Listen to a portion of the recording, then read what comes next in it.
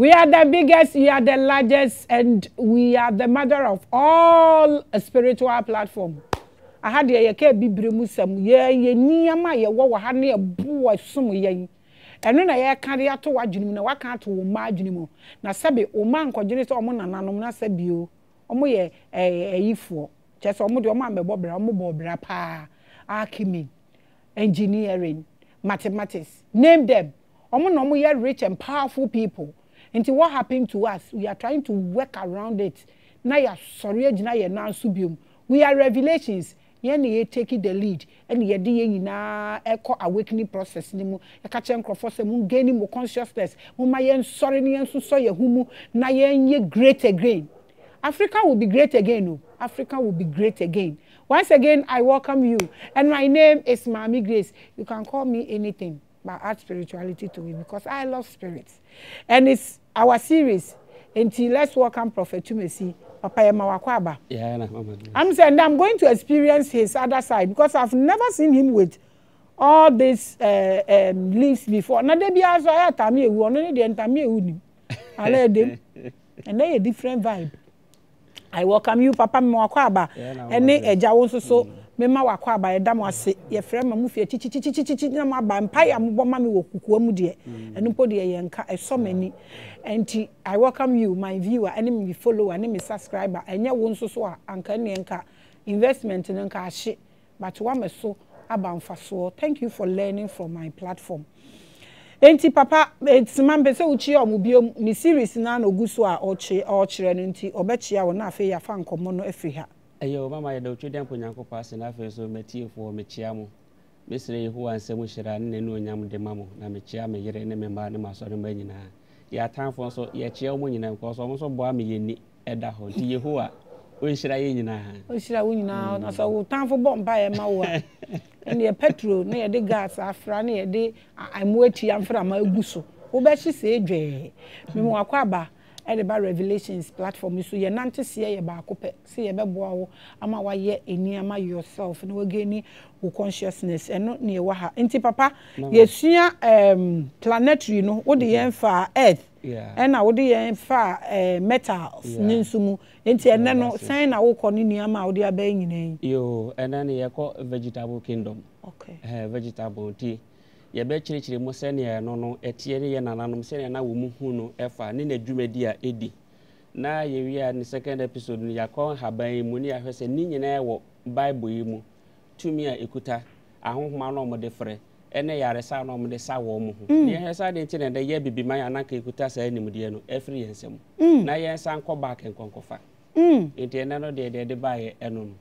yo papa ya dase na me ma wakɔ aba nti am send that obi abenya ne pen ni paper because you are going to write a whole lot of stuff down and use them not write keke enti papa ene no de ye kɔ vegetable kingdom okay good. Na vegetable kingdom no ye nchekwara ye bekɔ board ne so se wonya fi mineral kingdom ne pe vegetable kingdom no na okɔ eso na vegetable kingdom no owia ne ye be fa ne kasie mu pa the sun every rational human being bia no trust ya odwene ehunu say the creator doesn't rule this earth physically because oye honhom enti odi tumi nankasa e de ama the solar system ye owia no enti owia ne control bia wo asase we so enti okọ science mu a omo frɛ bibi photosynthesis baby na da ne free na ye de ebeko yo this okọ vegetable kingdom na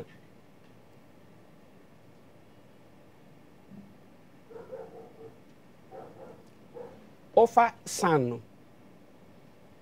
owie na ya fa plant ino bibi ti se dua yi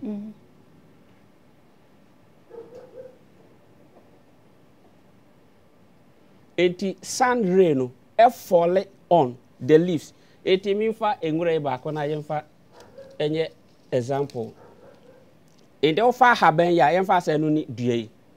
sun rain no e fall on the leaves na sun rain ni esia ede na eba sun rain no e ma ye enema mienu e ma ye heat e ne sa ma ye light anything ye ko hunhum a ye so candle bekofo bebre enti ase enti ye be kyereke ni nyina mu enti the moment ya light ni be free any heat in be free sun no are falling on the surface of the leaf per a creative baby or leaf no ma your friend chlorophyll and I started baby to say your friend be stomata a yentokura a what the same plant and I say herby ahaben ne skin emu FN epidemis enti enya follow so a famua na your friend be chloroplast and on a quiet a hormone chlorophyll no yenya efre the green pigment enti e fole wo so saa no a na through water free assassin ma ehine no efa no ne ya ba benya ensuo ene carbon dioxide de wo mu a e form the energy and I say glucose and I say sugar na ma haba na timi nyina aye green ehɔ ne ye nyina ye duane ɛwɔ ehɔ ne ye nyina ye nkwa ɛwɔ ehɔ ne ye nyina ya hode ɛwɔ enti da ahaban na se dua atwa to bewu no ne po atwa to so bewu asase we so enti wona nanom hunu se ahaban na se dua ne ye nipa te se wa okwa science ma okfa stomata no a ɛwɔ epidermis no ma each stomata bia no ɛwɔ kidney mienu na ohwe ne pastor ma nipa ni kidney it is a science kire wo se enua no ewo kidney sa na enua na yede nipa enua ye nipa na wo mo kra ne wa hoden enyini kyese ye no wo kra ye more spiritual than us. Why? Because wo mo just sunlight in direct ye nipa do se na ebetima tena owiem you run away. Maame Grace ha na da no ni efri no a eba no enti ukosia biology ni won haban ma yesi e we stomata e we kidney e we say na won fa na adwene ne nkonati hu sese wo e we kidney dia ne link to onipa you are watching Revelation so nti na udi ana da no make wo Jerome TV no a ebinom say e abayisam because emu na wo free nti sa wo connect with it reactions be any baby you become one. Enti kwabrochire na kwahwe nnua wo mu duadua wo mu efie okwa mo presidency ate se ye mfa se be wo manpanity ye hwe nnua na omadua ho ne ye mra Africa ha se yeso ye da na yesusu na ye mpani 40 de nnua na omadua ho fire cause any green grass you will die o betra ha no wo mfra ma ahome nyina ye polluted ewu na bewo enti abrofo ti green mu wo mo kra de ne nya natural wo mo keka ne mabo no mo de adua wo no nana no odoma kwa na ma wo mo natural na nkasa ne spiritual na wutim no wo se wo de na ompe eni yetwa ne nyina tugu yetwa nua ne na yenua esanse yenim se wo no mo so yenipa enti ye wo haban bi wo kwa ye betima adua wa ha utu frifie ha ba bi abakotre haban be ba ho yes especially why ye huhu dwuma kwa de se bebre be na nyame adome ba ha me hu se bebre e wa ha wonye to free ha ba bi abakotre bi ebi be ba ho enti habani nua ne ye nipa wo mo ye sex se ne september che nipa so ye sex no apepe edua no I'm telling you our feelings se pepe wo ye ne de we the first time a bit well say wo ko oya flower or we ka be pollination. So what you say? And as I said, I kasa ye wo female and male sex cell wo en habanim. I am find the gamete. Eti the meat. Normal reproduce. The one that come feel. You are watching Revelation, so I agree that sir. Really? They live in the governmental system. Or my brother to say ye nipa. Say ye baby a pepe. Womo mu ye lazy womo no mu dina wo maduane tu be ho so be kwate se forest na ba bi enua womo mu ye lazy no wonu mu ntimi nyini wo mu dina wo mu food o mo ya de nya de punish them e de so wani na waso a ahabani dua na okasa e na yare se nyinara ekuta the vegetable kingdom enti ahohom ni nyina be connect ewuram na omagi wo mu omaho odin de efiri ho na so omayare satumi e de firi ho e de yenti ase ne yenti ase sa e di se wo kidney dia ene na ye nipa na ehome omo process on bibia through the process called photosynthesis. Eto omo ya sa no a wa process ni nuane ni nyina awie no o give out a byproduct of an oxygen eno na wo nipa wo ba befa aso wa home ete wo home na so given out echo university ni mu a also obefre no byproduct of an carbon dioxide eno na stomata no e absorb free there san no ho good na dua no a process eti ene nuane nyina yebom wo mo mayen oxygen as omo byproduct no na yes ye mom carbon dioxide yes ye byproduct the assay ya ye nwisu bi mu sebe ye be to say gas to say ebia sebe me hunu say de akankasa no mu ye de ntimi ndiminka etu o give on out through sebe e no sa na sebe ya honam a na enua no so afa no mo so de repair wo mo ho etu dua anye nipa ono kra de o both sides o ma papa san so dane bone so papa ka ho eti wona nanom hu we no mu nyina no mo som odoma kwa no turu eniema we na elidi o mo kire o mo kwan mo ko nyankopon nchen sa se onom o mo sesa o madwene bibi ntimi change o madwene se na odoma kwa no ye o mo sa na o mo tie siwa hu eti ye nanom no odoma kwa hia ye no wo ma o sa nim die ni nyansa wenti enhaba ni nu atwa wo mo hia o mo de bi so o mo nyarewa o mo di bi o de bi ye nema bibiri e de na wasase we so aye ya adua enim Maame Grace ye fi a yetimi mpondu ya do so che nipa ewom nkonwa ene edan ni roof bibia ye ndua e de sabe mi kuta bi de abon pae na so ye bone a sofo wakonya konkuro no a waye no ye dua na wote so no eno so ye de eno so ye den so ahu na de wi ni si bo Africa ha ne yenkora ye nua ne haba no ho ye de nti na China for ba ha be fa haba no ko process no mo da bere ne ya ye tonom poison e di yense se ya dwene no mo mara be support no mo nya edin bone no mo de ma no se meti bia me hunu bi se no mo si body bone na bibi ye me se me mo mpa ye nti enkrofo etisa leave them I don't know before young person baby ya adwene mu so ahu enti we mu ne ma ye nananum nimde e ma wo mu nyansa no mu nya tumi no mu nyini che ye wodua be fa no odum E03 enti mi ya kasia timi di bro 1000 years na enyini na wutwa enti meti doma machine no na homa no ni chain na omudi twa no abo bi o ma ye fa no odum mu abo sa abo na ewo mu no e pekefi asasi nim enti ye nananom no mo timi de niema bi frafra no amene na da ne yam onfe to fom a onwuda onwi okuta sanim die we adwapade we ya wo nanade ama wo se ye bosom ti wagya ho ene wo to quantum pendant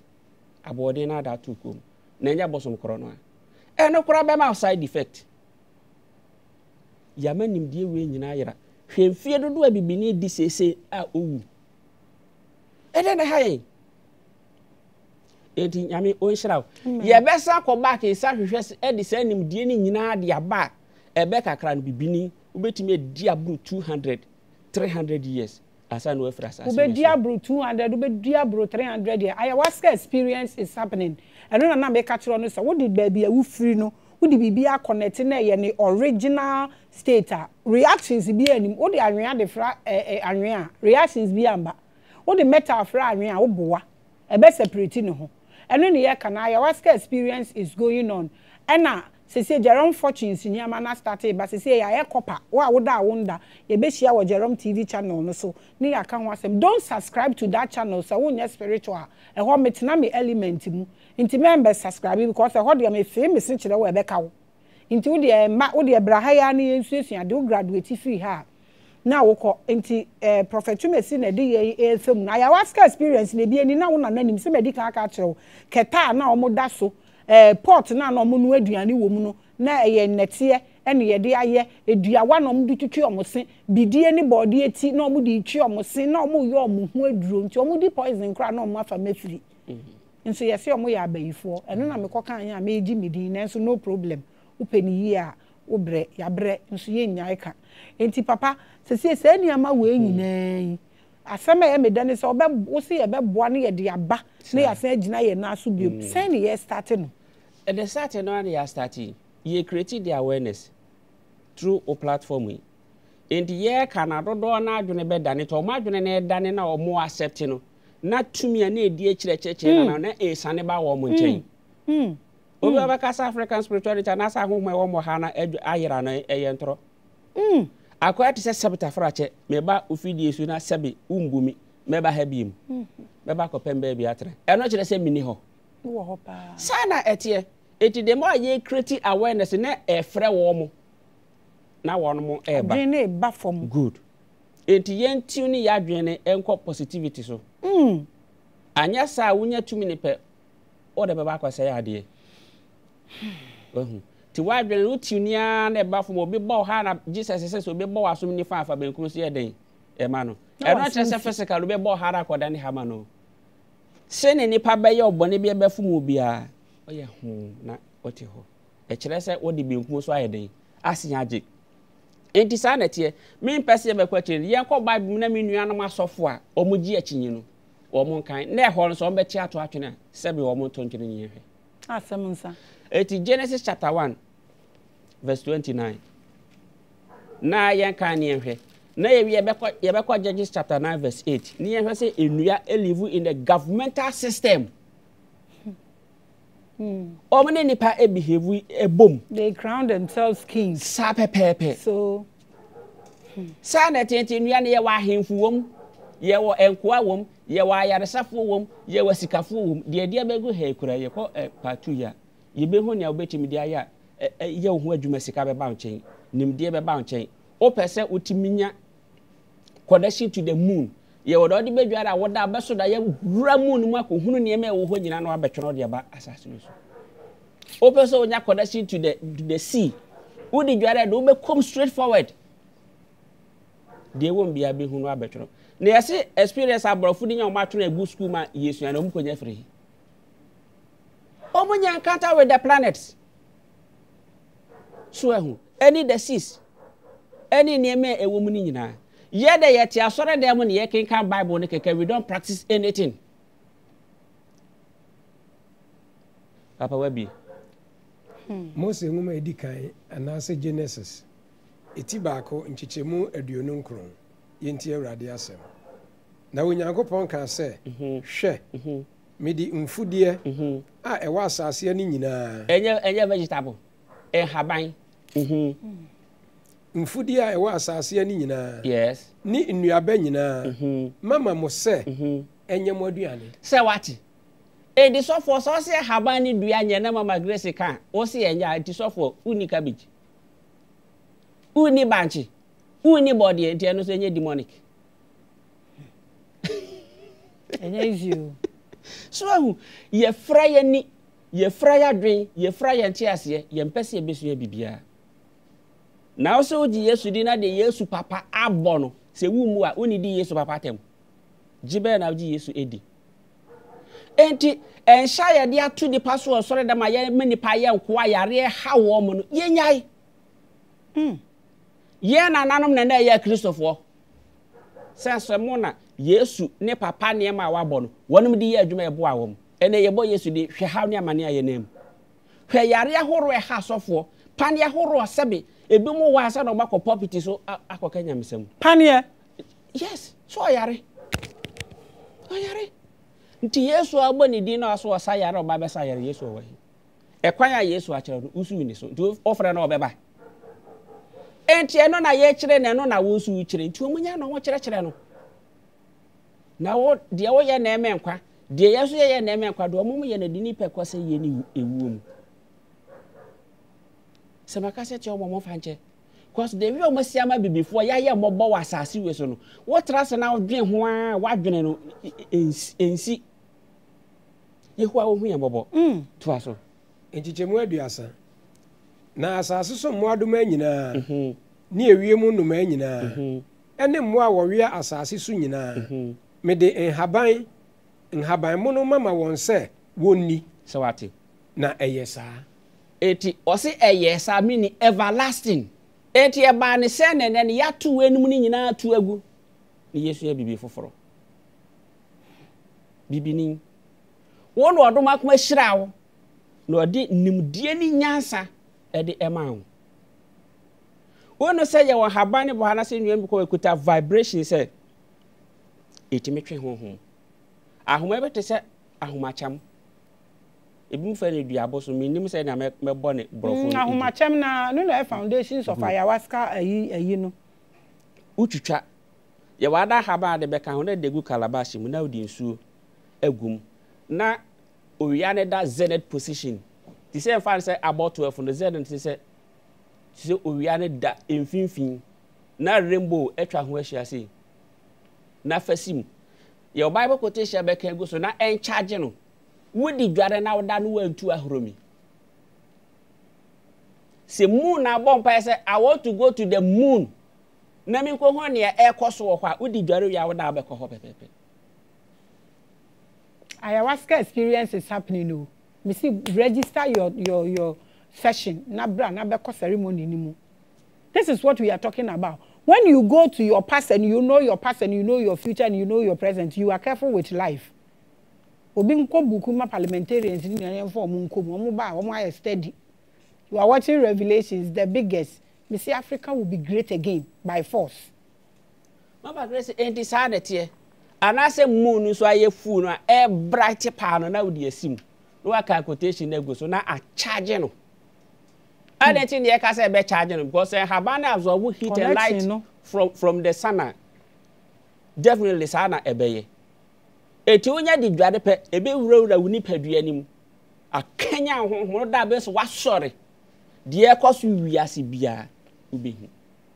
Coronavirus so be ba be share honkom me rofo sample for radio station wo Busu Junction. Me nua sofo Church of Christ sofo bi efre wo esu di matem e brana program ne ko se me ye false prophet yare bi ne ho e beba. Cause na nyame yi a kire se ye mfa enua bantam dua na babadua ye fa nya ona che na yare a kase bi abeto university na be ha wiase nyine be nam so amesore agu mi kan nyina se ne maka ya pepepe o se me ya torofo 3 days na yare ni break wa China ye ni edi kan dware haba na wie di direct ke be kum ni pa nyina yen e ke go so te ho e die na Nyankopon de asia bibini ahoma cham na ni abrochire bibimem ha ewa ha odi aba edi abrochire ewa bibimem ha hwedua beti se onyina etimi nyina na ye kese enti wo pese wa bra bo ntum pon a obetimi ya YB afa na habante se mfa so wa wo akwara keto an odi adware se na bible ka se ye wu Jesus onya 8 days e de kwa asore fie no mbo ko mmro no ma na nwane e na ntwi no sa pepepe na fa dware akwara na ka san hira se nugu ni so se me pese wo ye kese ye kokoro se na edua eti na hwa sa akwara de benyini onye sa hwebe bia ye wo mo ne aso odin fo nkwankwara ni nim hwe wonu mutimi nya hwe wonu ma ye peche eso kane no wo din no mu de dompe kura tu so nim no mu de edware sisire dompe o mo se ye bosom eye beye na de mba kire de na atumi ayo say evidence in the bechere e de ahwe tete knowledge no ni ahwe ne knowledge ne se de na atumi bo nipa ye beka sasa nipa de how be ba ye ntimi so obo ye ne kura we mu de mi peja futures de course so o masa abubuafo yare nye kura we mu ekosi de ewi ase ono nkasa po abubu egu ekosi de obi ene obetima dada nyame o onyankopɔ yesi na twetwedi onipa ugu no eno ara obetwa edi yen ka no kore o ma nipa ho to no na obra wan city pe kora yeje sisi obefa atoro ne na ada na obe camp nipa ni nyina di egu asore dem agi wo mu hu sika saa from time nipa ne ba asore no makosi bra obewu emfaso be na wo contract emfaso be na wo benya you are watching Revelations. The aye kenyina na the aye kenyina ne say gain your consciousness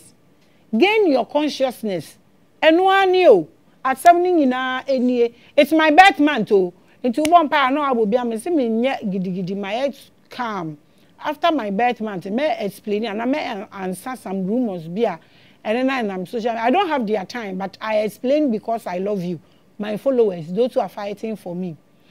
You are watching Revelations with Prophet TWUMASI, things that we've lost. And no, all try say we can actually go back to it seriously. Omo mufia brochire bani nyina, omo ba, omo say omo besa omo ho yade. The cure is here with us as Africans. And then the day say di pan na bi wuchi ye say.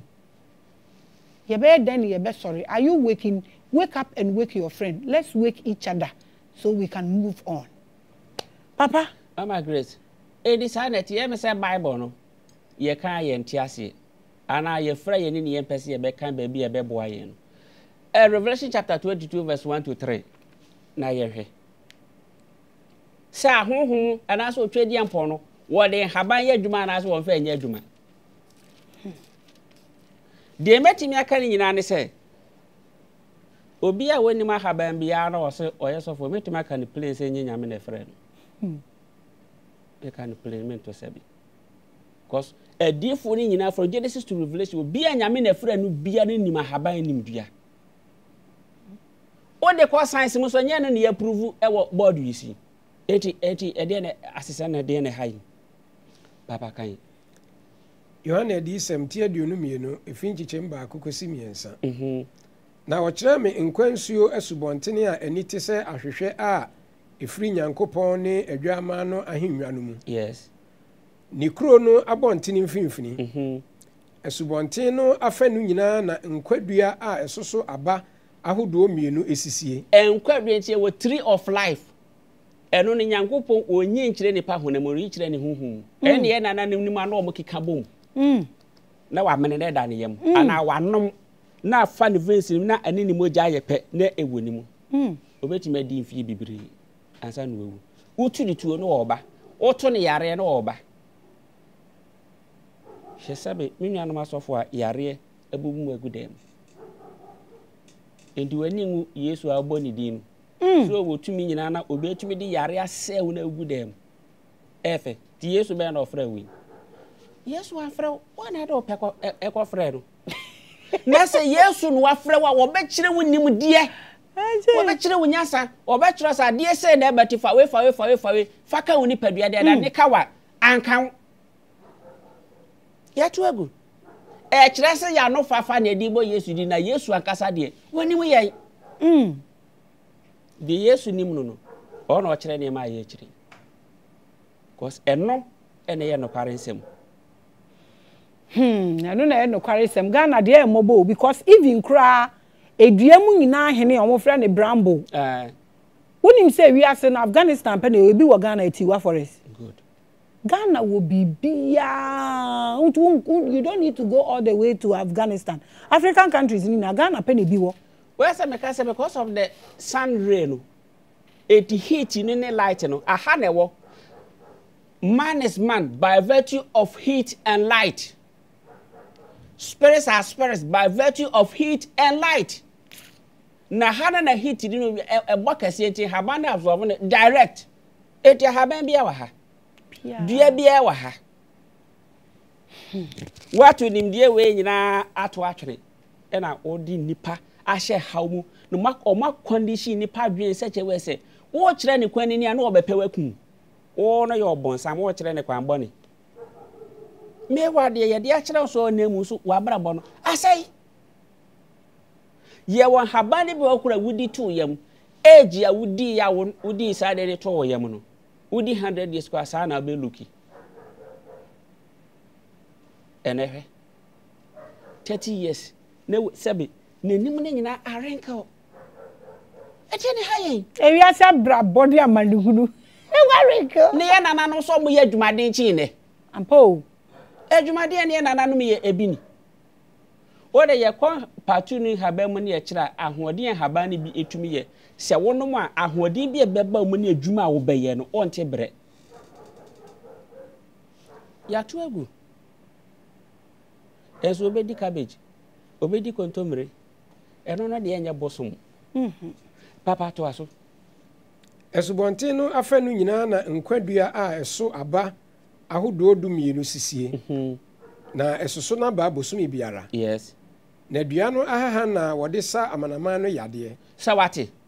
enti we ye hunhun mu de enti all the physical enema ye hui ni nyina ne correspond to something spiritual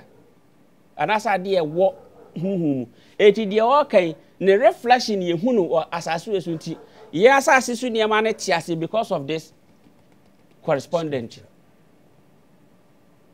eti ebe shada betichi correspondence and representation and they no mbeka say boss mu complete ni yeso mu ha but e no de haye omo mbeti ase no wono mbeti ase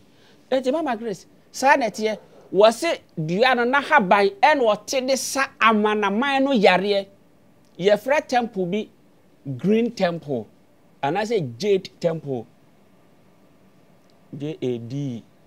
green ye how the green candle ebe bompa ne de haban be ma odi adware na the green candle na abompa ye wonye de be page straight forward to that green na say jade temple e ho na yare sa wo pese utibi sa yare pa eti ebe forming to obi o wani ni hu obi hu so why green e na anam to mom wasa asiso mkuta healing powers no so wani na hwe na be se friend suru be si ni form oye green ni nyina wo hwa ye hu ya adoma ye be kire ni nyina wo afidie yi so thank you bibie ni hwa ye di besie sa de owo no hono no ma eti mi fa bibi esie na mi wu enchirima emebre ne no efa so be na ewum eti ha ye be kire bibia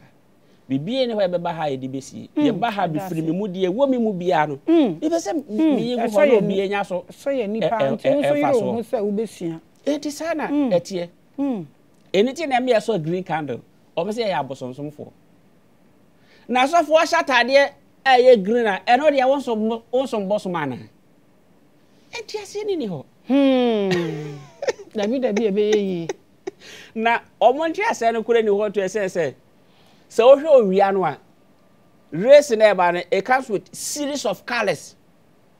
ye ba be tuti topic bi the three great worlds ewiase akese amiensa ye treat e no a wono beti ase na colors ni ade nyina bebe light ya ye hu ikura no kakra bi ne ehu light free owie mu ba ne kitu bi ne ehu de ye hunu no ne dose fa ne dark light ne no no yese ye kofa de abasa so ni ya convert ya de nipa betimi aye na sase we so no hunhum ntimi nyina nim edimeti mi aka say nipa e opposite program ye nipa obonsam afo mu no mo on pese nipa enyam omo no mo ya mronsam yes sada meka bronsam so wo opposite revelation wo ya bronsam mu bronsam nyam na me kai o prophet Jubesi de kai it is true so o manipa ahye esumu amanipa bre de awu kire wakofa baye de akoso a obi waka kire obi so ongokum nipa waka chiro biso onko wi ni panam wa chiro biso onko bokro no ente wo bonsam na wo ye no enne de hi ente de wo posisa no kure be pie no no ya bonsam ente yo positi ade no mo ye no yehu a wo hu ye nyina mo bono o ma ye tiase before ya ka chi ni ya sore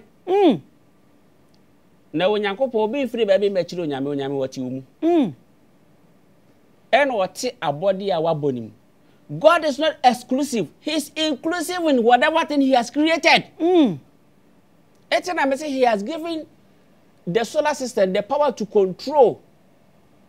and to affirm and connect it to everything. So what I say, to kwa kankasa ni mu yidu papa si ewiase. Anything under the sun, owia ase. Eti bibia wo wia na sibia no ne efra ni nature na ase we wonte ase eye bon sama ede ne yenyew Mama Grace nti sa wo question bia be busamia yo enti papa o kasa no na wo kasa ewia no ase ye metals no ye hu se dia wo nane na honhom mu omu yusu ni ade no omu de ye so se ndua na omu wo ho na omu ye couples ni ade no omu so no apart from healing ni ade no omu serve spiritual purposes bi ana omu serve spiritual purpose ena maka se nua ni be kwa ye honhom te sa ahomacham ɛyɛ honhom haba me de begu nyina yɛ honhom a ɛka woni padua na ɛboa wo ma wo honhom yɛ no ɛyɛ kɛseɛ na wo mo no nyina so depend on the mineral kingdom no because owia ne hiti sa no a ɛne nsuo no ɛfɔme wo mo anase timi ma wo mo so timi nane edu mpempen so a root no betimi ayɛ den apike tina me di odum iroko tree ne yɛ example say etimi fa abo ni bia hye ni mo fa ni odum mu abo ne nananom de yɛ bibi ti sɛ de mo fa ni quantum pendant but ono no be mena to ne yam enye ne hwe de yɛ nananom yɛ bie ni hɔ was side effect but de broni yɛ bia was side effect obetimi amene quantum pendant ato yam you will die but ona na de no yɛ ne ɛyɛ bo wa mene da ne yam enkunu anya ne hwe wa anyare ebi 200 years e ma ne fit to performance na owu tijie na ona na ye ya side effect bi wo ho cause omo no me spiritual people knowledge e wo book ma abrofo de abre ni nyina ye limited ona na we ni limit e wo ni nim de ho abode a oboye ho eti ni nyina no ya honhom na de wo fa dua yi kura Maame Grace hwe compare dua na compare nipa aha a root system from onai ebesu sisi eni na wo from ha usisi ha etu kon eni na wo ko tu uti eni enti obi oye nipa bonefo se bambo ni ho obetima fra okra de ahye dua no twa dua no to twuru bewu enti na kan kasam yasi nipa dua so de gira ho na page awon sase enye dua ya no afọ mi enti ye no mu ni nyina na ye pe they are spiritual enti wo mu de ni bi be ka ye ho a ye more what no spiritual but taking the leaf o taking leaf na the pigment na free way nu mu no alpha stomata no aba chloroplast no ma aba be chlorophyll no sa green pigment enu ni ye di enu ni ye moja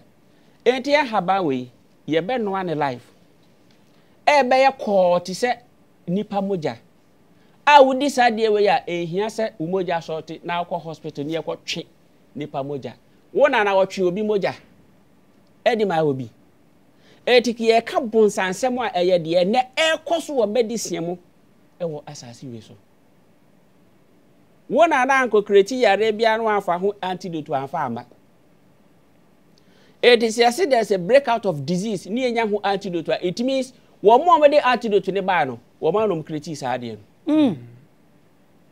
bibini adwen ko ho ada ne yen preacher no wa sore dem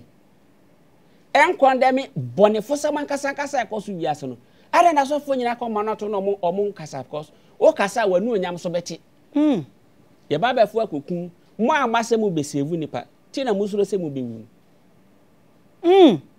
o ma amase be save nipa so ba so be save nipa de Yesu ya yakunu ada na wonya na de yenku bi na so fe save nipa eti Yesu abe save nipa ba wa kasa de wu save nipa kan yenku so do Yesu se Yesu abe save nipa ada na won no kura ni yenku kan yenku na se Yesu na asoma pa obeba ho ban no bi antime nya ohwe obecheche wo niam awusu betime dia fight with enemy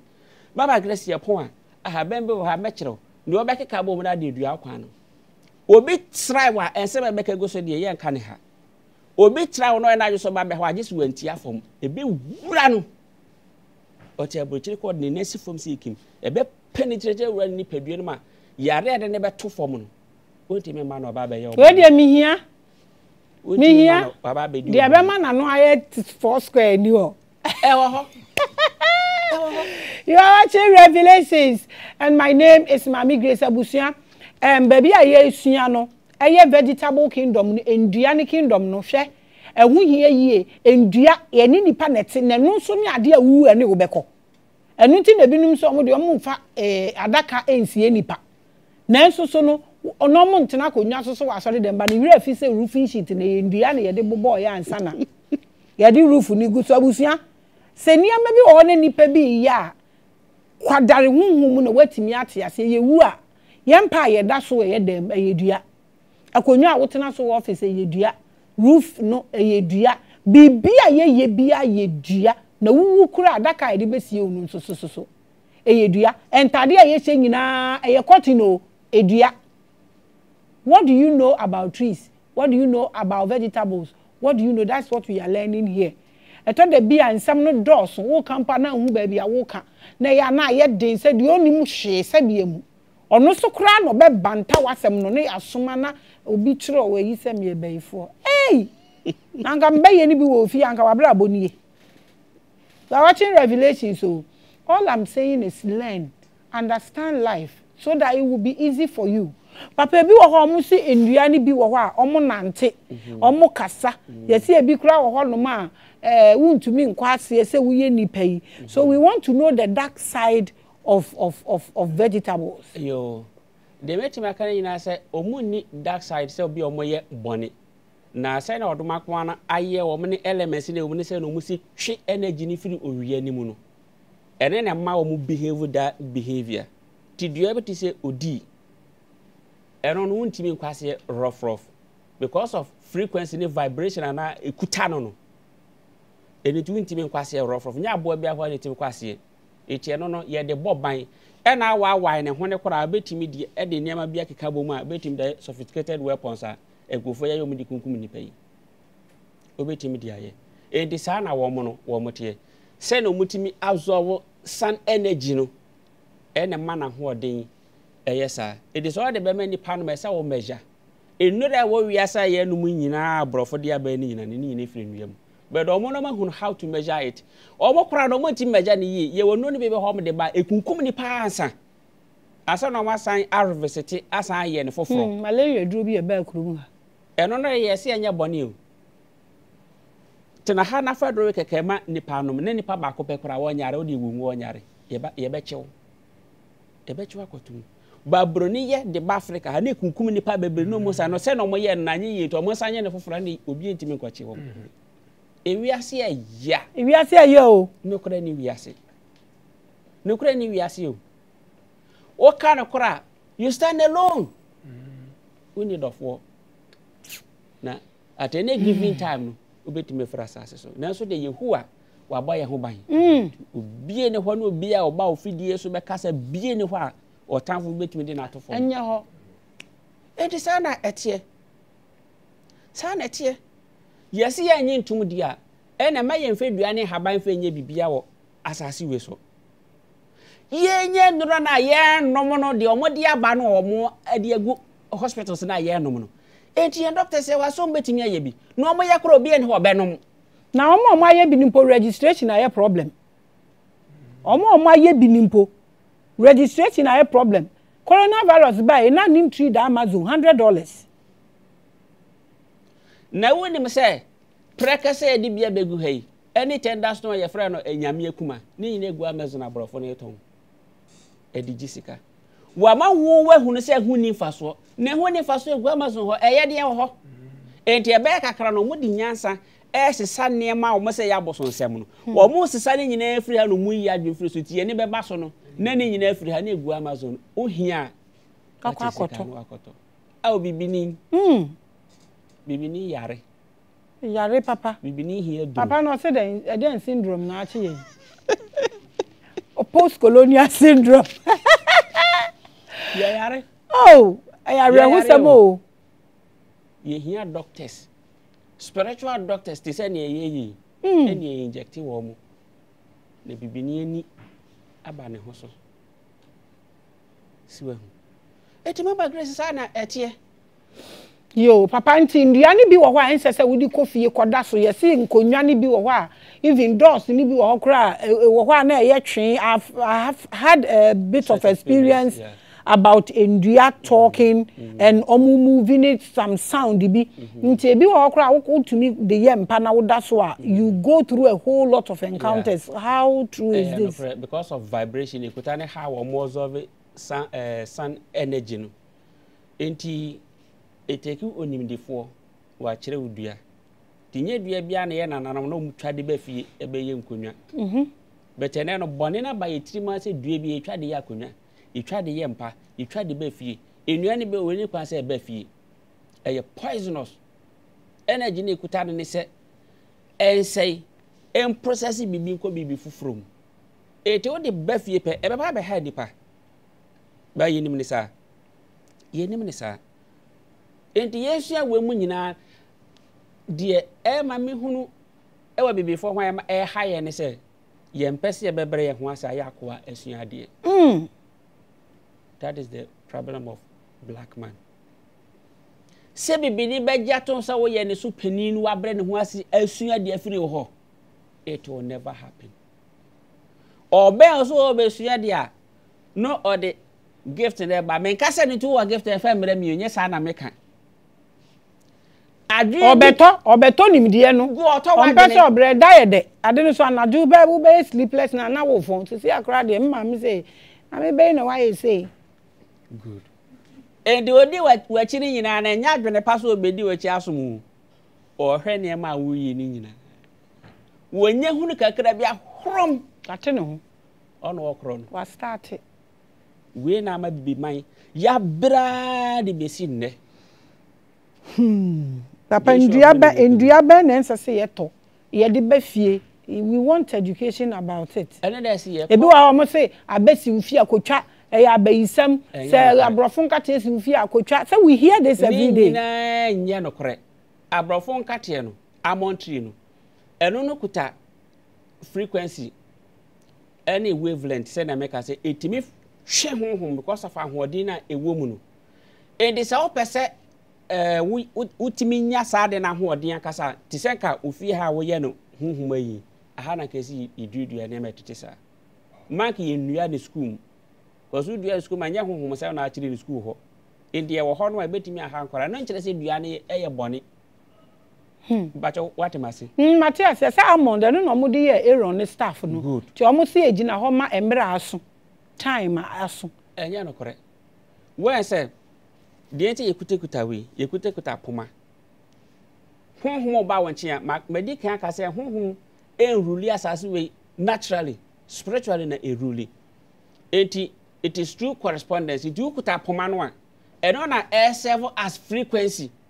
se honhom de na ho adi nyina begire wani ma biwu ese wo free we mo na ne ko yepe no one so mpe ne senti no mo kire se nimde nti wo mo kire nua ekuta sa vibrational way no and as a frequency ni energy ni eti ekuta wa oba wonche a ebe reduce na ho odin no a be ni pesu ayepe eni wusu na ayepe e decide tie nti nsasa abrofon kata e wo school mu de school me de ma ye ndua ne ho si ye be dua ye nua ne wasore ko asore amonye hunhun adwuma ma mu nua ne ho na de amon keka ne mbeke kan de dom ne sore no mko ba bia ye sayare ye hye nkom ye deliver ni pade ese enwo ho iti utu yare no a yare kwa ba betichi ututu yare a ba bia dikugu sofo se utu yare no wa hu ba bia de ba kogu a yare ne be ba so ebe ba sofo no so yes a ma so a ebe ko yere so anko ayere so ebe ko ma so eti onkofo bebrom ya huhu dwuma na so mu deliver no obekọ ni fie yare a osa ne bi ho obeka se suma bi no kwaje na aye ne sa enye suma bi na kwaje na aye ne sa wa hunu adwuma ni hunim die na hunyansa abusua mu nim se prana guy ne ba so yi yare na e se wo de to you arresting with salt water na akọ flash asemi yampo break loose ni na yempe ba bi infanto debi to da so for yes ayi ya ko at the end of the day na wie ko he ne yensa yare kwa o enka ha kwara da nipa so anka ni hu kwan se obi ekosa ne yare na so obi ko bo ne yifiri ne so bibi e makwa bibi ni wakwa ne wanya sa asotwe no edisu wanya sa asotwe na pesa wo save nipa no a agese ya purify wo ti wi a utua ho ka de to Yesu no ene ma yekunu no yes se nkrofo ha we so mutua ho ka no o so obeje so obeje dia tua ho ka yeru mi le problem ma yekoso vu wi a e kai be toye so no ama no ka sei me ne konfu pani bi anya entokwa serious matter wo beni na emu nsem no me bobi wo me fu enso de kire wa e be shock o obi akoye sebe me papa di woni mi nyina wakoye ni sika duro ene ebe kunu nuwa through what me kan oba ensem we de abreme no because akoton ne kra woni hu kwan sa woje ubetutu ahoka awo yen so na bre so omo nipa na omo nti wo bre no so agu wani mas sa pepepe enti ye wo hawa ye yi problems no ida so be yi dia madua anaba be yi dia komepo ye duru marina ye be kire ni nyina tina honhom sori no mo ta ye omo sori no ba bia ensu wo krofo so omo soma bosom enya no kore two problem na o dia mensu ana o dia madua enti wo han mu nyina bedu merebe na nua bi wo hwan ma se uduadua ni nyina e wa ha so obi kura adwenbone na oba o seti so na obe ha wo duru aduan be si ne ko ntimi wura ha ola ana so obetena ha obetoto papa so saa na asore ko kawano paado sa na watching revelations onyankopon ye nimdefo nyankopon ye nimdefo ampa enti papa sesie no efie mu ebi wo honom a eduane na esi omu fie ho omu na na abre so ne ye kan say eduane nye na omu akotwa atwene ebi wo nso edua bi ne ye de ayi akonwa wo fie one nana ne wuye na omu amaso na omu akohye no saa niama we ni se koso a edi nsunsan so boni bi bre nipa ana ede ohia ede yare ede amane ede atete ne bre nipa we say bra abrofo ne de esombaye no a ebibifo oje ne foforo no asofo na echeche no omo anhunuhu nyansa no bebre etu obi akonya wonu fi yesekoshe no wa akoshe no yesikotugu wa kwa akotu egu ede no me bebrew se onu obi ware na wo mpi onipa ne bi ma de na wo ye koja no o de ne koma na busuafo no akoye ho amambre na afo aso egi onipa no a do esa no aja nipa na ware eti abibi mem ha ne Ghana ha efie bie ni ho a kristofo ma no mi ni se fie ho so mo se ne mati se nyina kwahye no ekotutu gui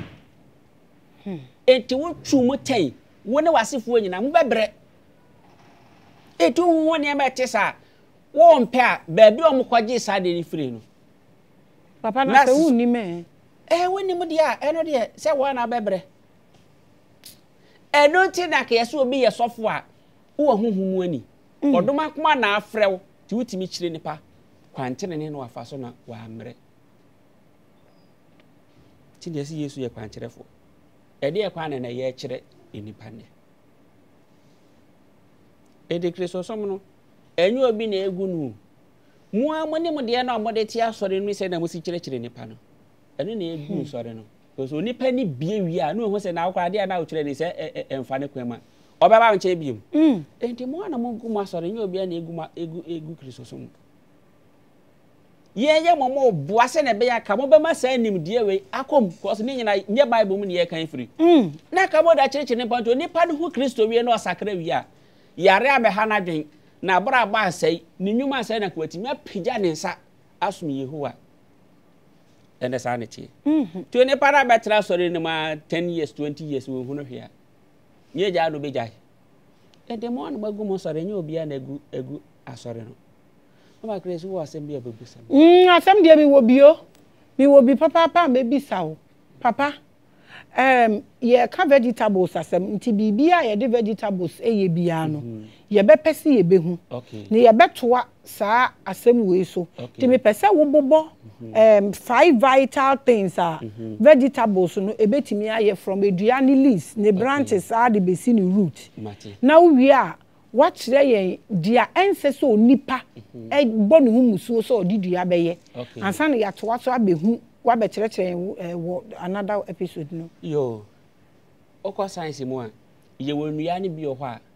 etimi pro ententem so eno yetimi di generate gas ye te say kitchen waste over tomato